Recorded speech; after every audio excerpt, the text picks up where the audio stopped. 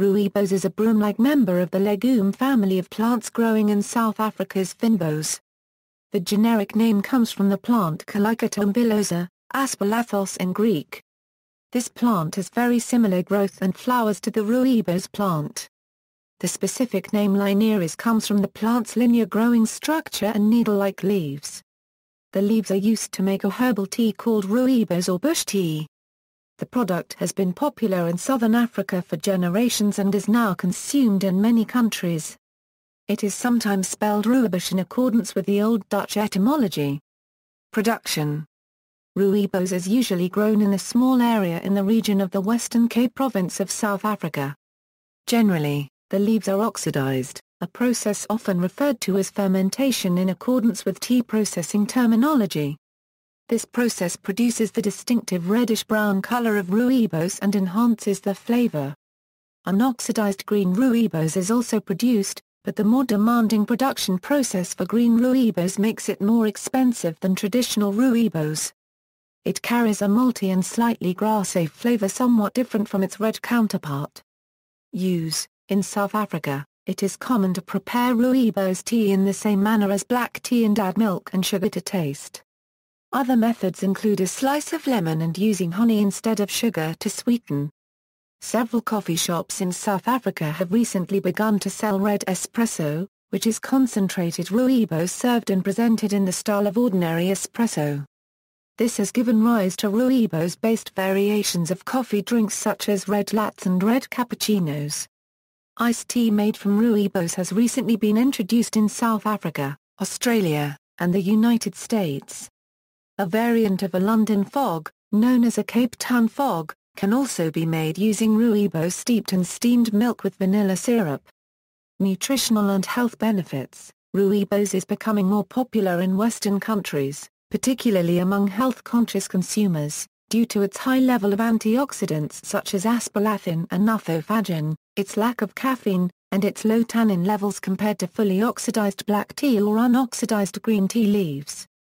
Rooibos also contains a number of phenolic compounds, including flavonols, flavones, flavonones, and dihydroxyalkanes. Rooibos is purported to assist with nervous tension, allergies and digestive problems. Rooibos tea has been shown to inhibit in vitro activity of xanthine oxidase, but an in vivo study has not been conducted. Xanthine oxidase plays a role in conversion of purine to uric acid in humans and reducing the activity of X could limit uric acid production, which would aid in treatment of gout. In vitro tests only, for the specific concentration tested, the infusion was shown to be less than half as effective as allopurinol, which is the drug typically prescribed to inhibit XO activity in treating gout. Two flavonoids found in Rooibos, quercetin and luteolin, have been known to have cancer-fighting qualities. Rooibos does not contain the antioxidant epigallocatechin 3-gallate found in green tea. Traditional medicinal uses of Rooibos in South Africa include alleviating infantile colic, allergies, asthma and dermatological problems. Scientific experiment. Human studies of Rooibos are scarce in scientific literature. Animal studies show that Rooibos has potent antioxidant, immune-modulating and chemopreventive effects. A review found no documentation of adverse side effects of consuming Rooibos tea.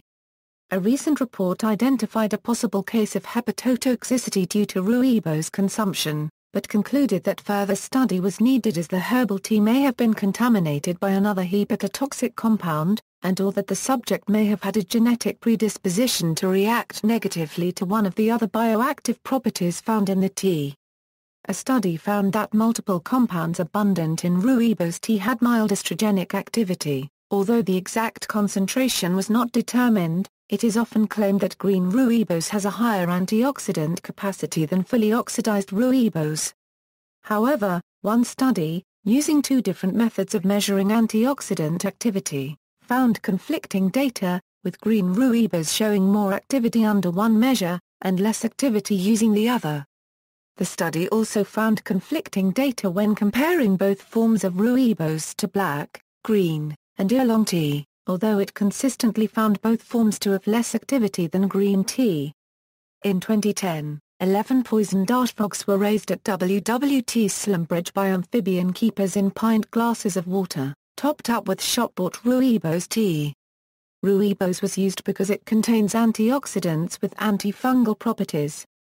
This successfully protected the frogs against infection by chytridiomycosis.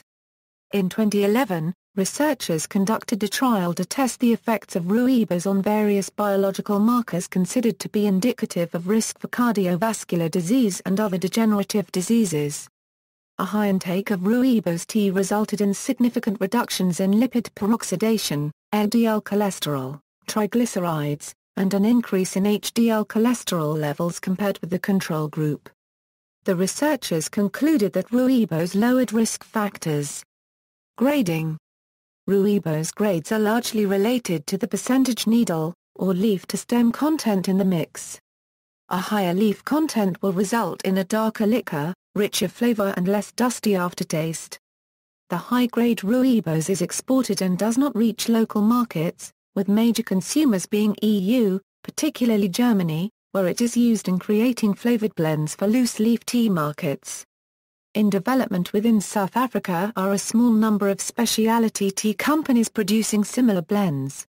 History. Through the 17th and 18th centuries, European travelers and botanists visiting the Cederberg region in South Africa commented on the profusion of good plants for curative purposes.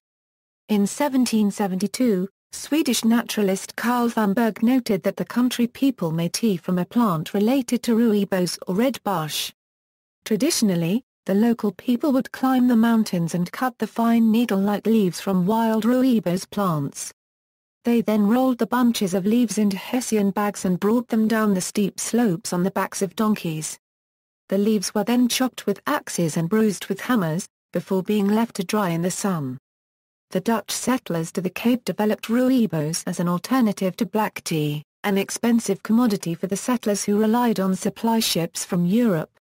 In 1904, Benjamin Ginsberg, a Russian Jewish settler to the Cape, riding in the remote mountains, became fascinated with this wild tea. He ran a wide variety of experiments at Rondegat Farm, finally perfecting the curing of rooibos. He simulated the traditional Chinese method of making very fine kiamun, by fermenting the tea in barrels, covered in wet, hessian sacking that replicates the effects of bamboo baskets. In the 1930s, Ginsberg persuaded local doctor and Rhodes Scholar Dr. Lefras-Nauthier to experiment with cultivation of the plant. Lefras-Nauthier cultivated the first plants at Clonwilliam on the Cleefwys farm. The tiny seeds were difficult to obtain, as they dispersed as soon as the pods cracked, and would not germinate without scarifying. Lefras-Nauthier paid the local villagers, some of whom were his patients, to collect seeds. An aged Khoi woman came again and again, receiving a shilling for each matchbox filled with seed. She had found an unusual seed source. Having chanced upon ants dragging seed, she followed them back to their nest and, on breaking it open, found a granary. The attempts by Drive Lefras-Nauthier were ultimately successful, which led Ginsberg to encourage local farmers to cultivate the plant in the hope that it would become a profitable venture. Cleefwys became a tea farm, and within 10 years the price of seeds soared to an astounding £80 a pound, the most expensive vegetable seed in the world. Today the seed is gathered by special sifting processes, and Cleefwys is now a guest farm. Since then, rooibos has grown in popularity in South Africa, and has also gained considerable momentum in the worldwide market. A growing number of brand-name tea companies sell this tea either by itself or as a component in an increasing variety of blends. U.S. Trademark Controversy. In 1994, Burke International registered the name Rooibos with the U.S. Patent and Trademark Office, thus establishing a monopoly on the name in the United States at a time when it was virtually unknown there. When the plant later entered more widespread use, Burke demanded that companies either pay fees for use of the name, or cease its use. In 2005, the American Herbal Products Association and a number of import companies succeeded in defeating the trademark through petitions and lawsuits. After losing one of the cases, Burke surrendered the name to the public domain. Legal protection of the name Rooibos, if passed by the Parliament of South Africa, The Intellectual Property Laws Amendment Bill of 2008 will provide for the protection and restriction on commercial use of the name rooibos in that country. Similar legislation already exists in Europe. This is despite rooibos South Africa's decision to contest the Burke trademark on the grounds that rooibos is a generic term, rather than claiming it as a geographic indication. Threat from climate change. The rooibos plant is endemic to a small part of the western coast of the Western Cape province of South Africa, forming part of the fragile fynbos biome. It grows in a symbiotic relationship with local microorganisms, and past attempts to grow rooibos outside this area, in places as far afield as the United States, Australia and China, have all failed. Now, climate change may threaten the future survival of the plant and the 600 million rooibos industry.